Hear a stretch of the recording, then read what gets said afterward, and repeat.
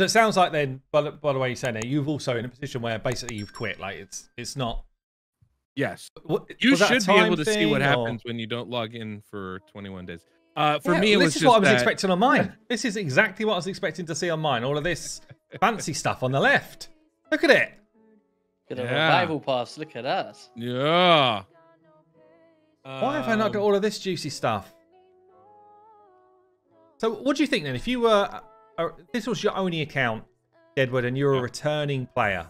Look at all this stuff he's getting. Look at him. Where's my sacreds as well. stuff? He's got 4 sacreds chilling.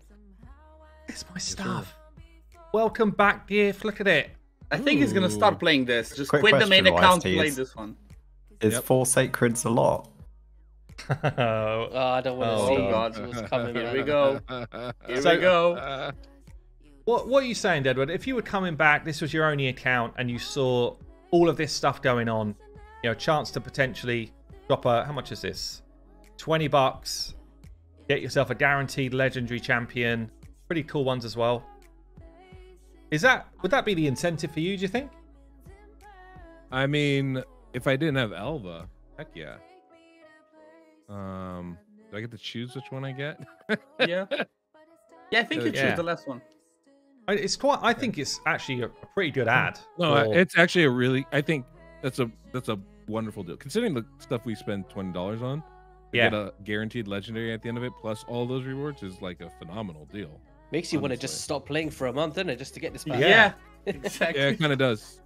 Like that's not sacred at the even- end as I well. think that's Even if even you a don't spend, it's a sacred at the end of this. Yeah. Plus, you get all I of mean, this kind of yeah. like return stuff. Actually, a lot. Is this the same thing, or is this something different? No, plus you get a boost for different These are stuff, too. additional, right? All of this stuff. Yeah. Mm-hmm.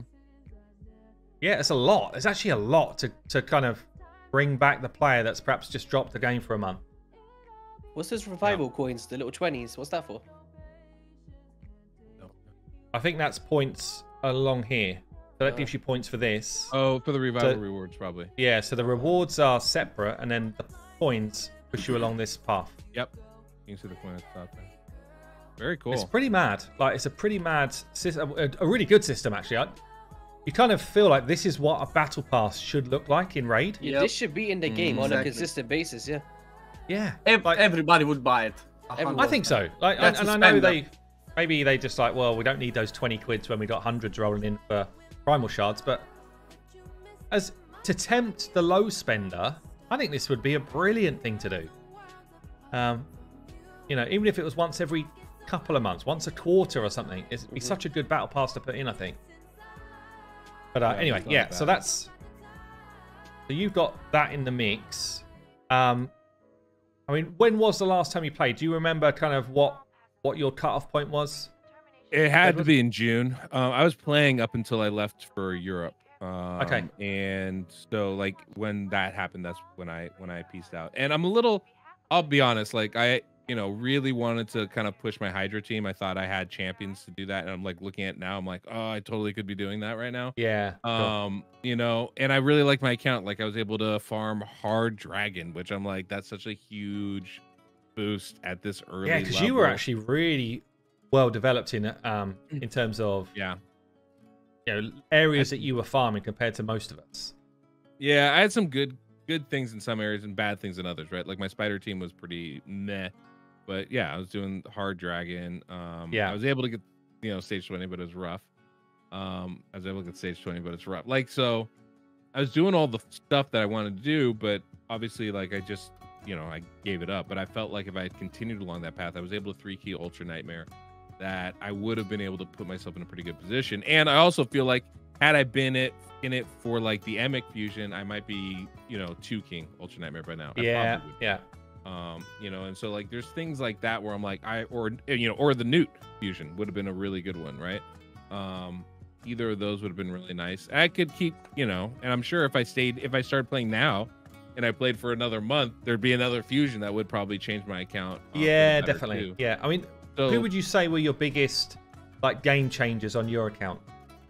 oh, by far it's Elba, right? Like, I mean, she's a stupid good heavy carry kind of champion, enabled me to do a lot of stuff. But in addition to her, right? Like Ronda was, I mean, this was the cool part about doing this is you got to see champions that you don't usually play with to this extent and how unbelievably effective they are. So like Ronda is super OP champion, right? I thought, you know, Royal Guard obviously very good for a lot of areas. I was really excited to get him ranked up. You know, Venomage was such a beast for me in so many areas of the game, and just like it just shows the power of like a really good poisoner early on in this game, how effective they can be. But like I'm looking at it now, I'm like, damn, I got a good account. I'm like, you have. I was thinking the same thing. Like, and actually, I was thinking the same thing of my account. But it's, I think when you throw in how good the free champions are that we've had, you know, like you said, Ronda, Artak. If we were playing still, we would have Wukong right now as well. You know, compare it to when we first started playing this game.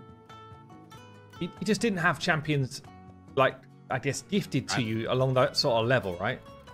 Yep, Razzlevarg, like, you know, fusion champion. Yeah, like, fusion champions as well. Yeah, they're really strong. It's nuts, you know. So yeah, it was just a fun account with a lot of good potential to it. I kind of wish I had kept playing, but you know, this is a team that can one key normal Hydra pretty regularly, I would say, and 3 key Ultra Nightmare, occasionally getting close to a 2 key. Well, so I'd say, what's your guys' view? Like, so far, Deadwood's account versus mine. Whose account would you rather have? I'd go with Deadwood. Yeah, I'd probably go with Deadwoods on this one. It's that Elva's a massive carry, definitely. Yeah, it's the Morley as well, the Razzlevarg. Like, these are some big picks, man. Even like Venomage, massive champ. The thing that I was so happy with this account is that it has the breadth of characters, so that it really enables you to do a lot of things. I think this is where I got particularly fortunate compared to a lot of other people, is that the champions that I had available to me can do a variety of things, right? So like I have multiple speed boosters in Razzlevarg and Elva, and Deacon Armstrong, a couple different, you know, I have, you know, decreased defense AoE with Deacon. I have the max HP with Royal Guard, right? And got the poisons with Venomage. We've got, you know, we even have Ugo on that squad, right? We've got Artak if we need HP burn. There's just such breadth of characters that can all fit together that it gives you the ability and the flexibility to do a lot of the content. Which is, you know, the reason, one of the things is like I kind of wish I had kept up with this, because, you know, there's a Morag in there. I would have really liked to have built her up. I was really excited to try her out in some different stuff. You know, I was using Jizzo successfully in Clan Boss or in Hydra, right? Which I thought was really cool. So like there's some, that's the cool thing about these type of accounts though, isn't it? Like the free-to-play accounts, they just force you to start to think about, okay, what have I actually got? What have I been given here over these last couple of months? Which champions do I need to build out? Because I need specific roles. And sometimes on our main accounts, I think we probably gloss over some of these great epics because we've just got so many good options. Well, you know, it's one of the things, this is actually why I love doing things like the faction games. You start to see champions that you completely gloss over and ignore, and then all of a sudden you're going, oh, wait, they can do these things. They're just not the best at doing these things, but they can definitely do it. You know, and so like you're absolutely right. When we're able to do these free-to-play accounts, it really kind of highlights that fact that, oh yeah, we can do this with these, you know, B tier champions, C tier champions. They can still fill a role for our teams. And so like when people watch our videos and they're going, man, all you're using is XYZ legendaries and you know god tier gear, and it's just like, well, yeah, but you don't have to. Look, I mean, that's the thing. Look what I have on the bench. Oh man, wow, this vault. You see that? Look at the crowns. That's huge. Yeah, given you stopped playing like a while ago, you got a pretty stacked account. Yeah. That's not too shabby. I thought everything was out, but it's not. Like, you've got a lot of good epics in here as well. One of the things I ran into after was like the breadth of champions that I wanted to level up. It was almost a little bit overwhelming, and so like I was focusing a lot of attention on just ranking up champions, which gets a little dull, and I think that kind of contributed to me wanting to piece out a little bit. Is like next challenge level required more champions. And I was like, it takes a while. So it was a little hard for me to get excited to get back in. But yeah, obviously there's more options available for this team, you know? So yeah, you almost want, bearing in mind you've already got an account where you've done all of that grind, you almost want on these sort of accounts to just be like, you know what, let me take, I don't know, my Mordecai back to level 1 and let me put all of that into this champion to get him to 60. So just so I can play around with this champion in the team. But I don't know if that would be poor health for the game or not, honestly. You know, a game like Eternal Evolution, you literally just throw in characters and be like, right, they are the same level as my main squad. So you can almost instantly just play them. But I guess Raid, they like you to spend the time in the grind, don't they? I feel like I was in the same position as this, honestly. Yeah. I mean, they both have their appeal, right? Because there's a thing of, once you put in that time and that grind, all of a sudden it becomes yours. There's an ownership. There's a story that you've developed with those champions getting to that point, and all of a sudden, like, when you're using them now, that has more meaning to it. And so it's more fun to come back to it. But man, it takes a while to do that, right? Like, you know, I mean, it's the beauty of it, but it's also the negative. I run into this all the time playing like RPGs or whatever. Like, I always want, like, I've been playing what's it called? Baldur's Gate, right? And it's like, oh man, I love it. You know, you invest all these hours building this character in this story, and then you get to the part where you're just like, I don't know if I want to do this anymore, but I also don't want to go back to the beginning and go through all that grind again. It feels like so much, you know, work.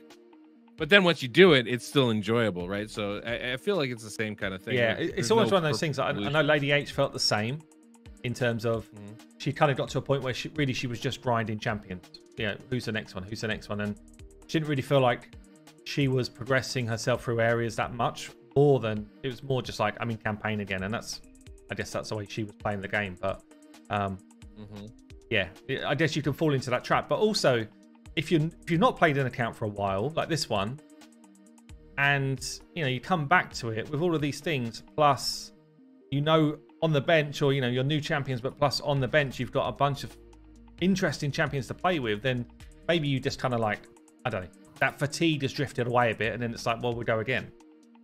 Yeah, I mean, honestly, I'm more excited to play this now than I've been in 3 months. You know, like, yeah, I'm not going to, but like I am more excited to do so now than I was before. And I think that's actually a very valid way to play this. We find this all the time where people are like, I'm quitting, and then you get a message, you know, a month later, like, hey, I was looking at this thing. It sounded like a fun thing to come back to. Yeah, but I don't think that's bad, right? Like, you know, when you talk about a game like this, like, you can play it. You can totally play Raid as a very light, easygoing kind of part-time game,